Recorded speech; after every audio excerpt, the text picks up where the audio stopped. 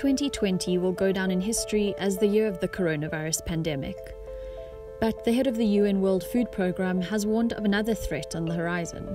At the same time, while we're dealing with COVID-19 pandemic, we're also on the brink of a hunger pandemic.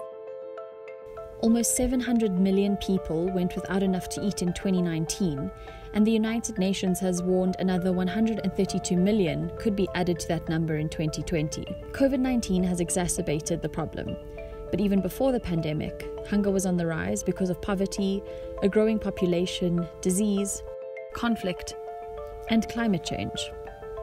The climate crisis could lead to an extra 183 million people facing hunger by 2050, as our warming planet affects how food is grown and distributed. So how is climate change impacting the world's food production? How is it linked to who eats well and who doesn't? And as we work towards a greener post-COVID world, what changes could ensure hunger doesn't become the next global pandemic?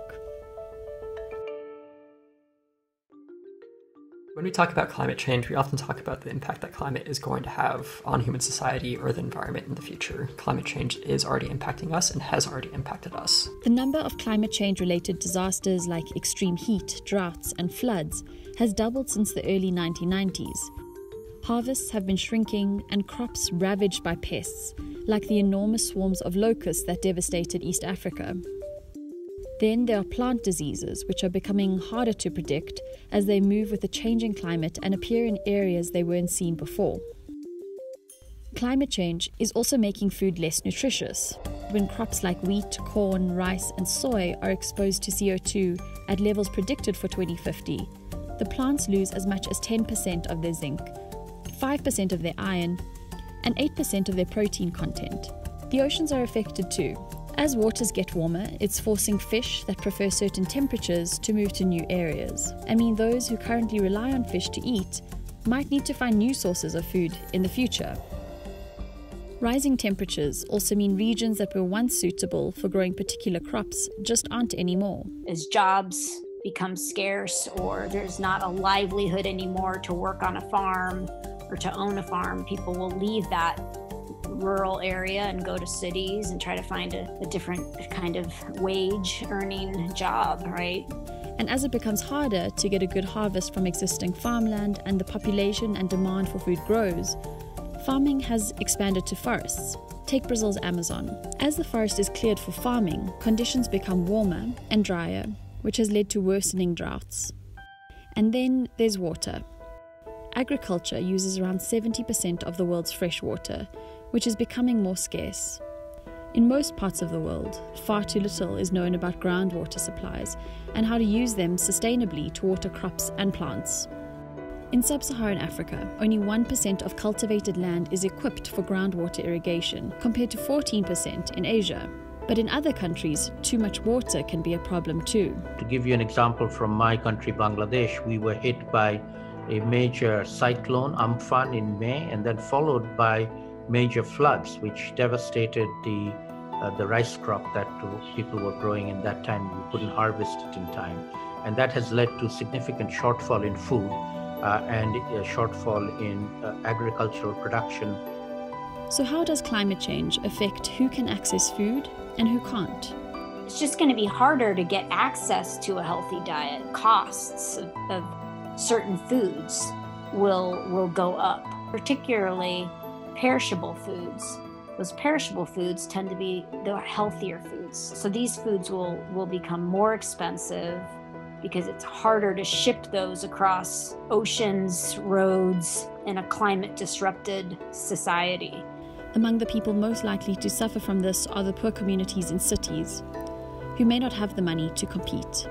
Climate change has already had the largest impact on the populations least able to respond to it.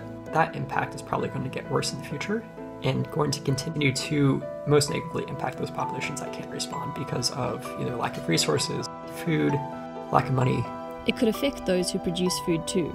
Subsistence farmers grow crops just for themselves and their families. Extreme weather and pests could see whole crops wiped out, leaving them with nothing.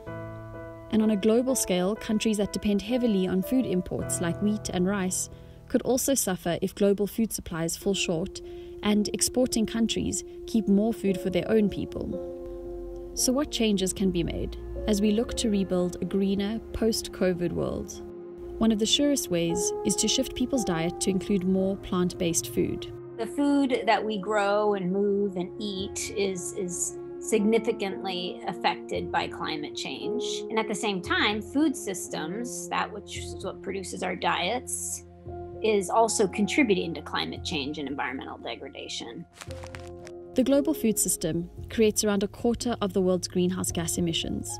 So what we found is that food systems alone would prevent us achieving the 1.5C climate change target within about 30 to 45 years. Meat and dairy production have the biggest carbon footprint because of the huge amounts of grain, water, and land they take to produce. Eating less of both can help ensure there's enough food for everyone and cut planet heating emissions. As the threat to harvests increases, one solution is to increase their diversity.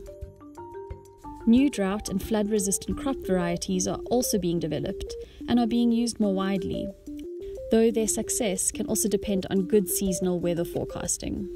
Countries highly vulnerable to hunger and climate change often have few resources to help them to adapt, so financial support is also important. Poor people, particularly poor farmers living in poor countries like my country, Bangladesh, are the victims. They are the ones who are suffering the impacts. At the same time, very often the kinds of interventions that are required in terms of reducing emissions or adapting to the impacts of climate change also can cause more inequities if they are not done in a manner that takes into account the needs and requirements of the most vulnerable communities. The impact of climate change on food security is deepening the existing inequalities on our planet. So, what's the challenge? So the COVID-19 crisis is a harbinger of the climate change crisis on a longer time scale. Going forward, what we need to be thinking of is how do we build redundancy and resilience and diversity in this so that we are not in this singular, very vulnerable modality which works well when things are working well, but it collapses when some problems occur.